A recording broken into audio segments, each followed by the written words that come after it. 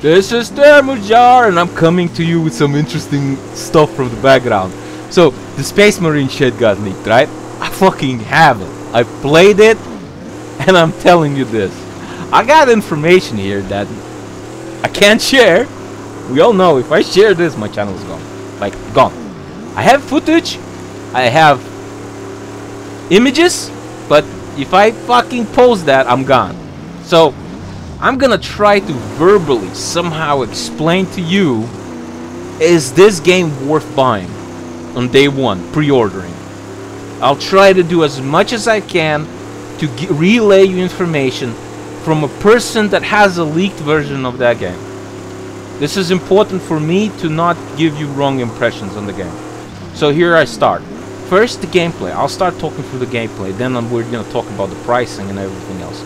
So the gameplay. If you played Space Marine 1 back then, in 2011, this is very much the same thing. With addition of today's new hardware capable of rendering more enemies and more stuff happening on the screen. That's adamant in there. You'll see a little bit more. Is it technically a marvel? As a spectacular, pushing the limits, doing something new game? No. It's very basic as old gen. It did not push the boundaries. The game did not try to do something new. It's the same thing, except slightly painted over better visuals, better graphics, slightly more enemies, more appearances, more, you know, it's just the same thing but slightly more. Make sure to remember this, what I'm saying. Don't think you're getting something big. It's a Warhammer game. You play as a Space Marine. As the first game, except everything is slightly elevated into bigger, shinier, and prettier. You're not getting a technologically groundbreaking game that you can continuously replay and enjoy. It has expiration date, like I say.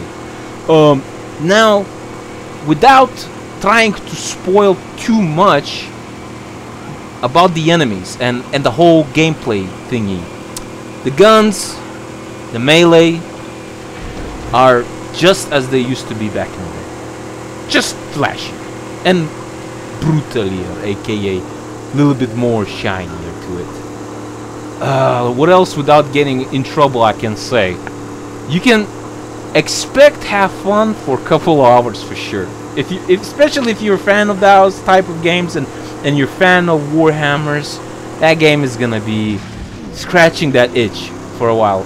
But now I wanna go back to something more, a little bit nastier, the rot of today video games industry. Man, I wanted to talk about it, and I think I'll be making a video separately talking about this. It has everything you can expect from the rotten industry, by the way.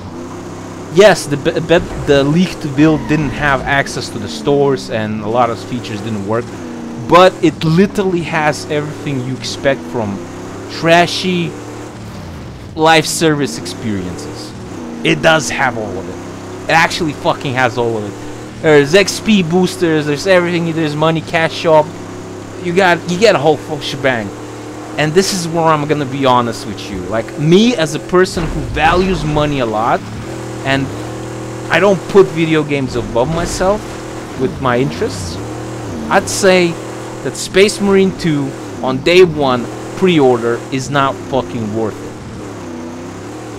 Maybe somebody is gonna be arguing with me that it's just my opinion, and yes, it is just mine. What I say to some of you, get it when it's cheaper, or if you don't give a shit about what I'm saying, just go ahead, get it day one, have fun. But that's it, that's all I can say, because if I speak more about Space Marine and what to expect from the game and how it looks like, I'm fucked on this channel, guys. So without even wasting more of your time, maybe have a nice day. And like I said, I'm planning to make a video about rant about video game industry, because it's pretty absurd these days. So without further ado, have a nice fucking day and have a decent weekend. Termuzjar off.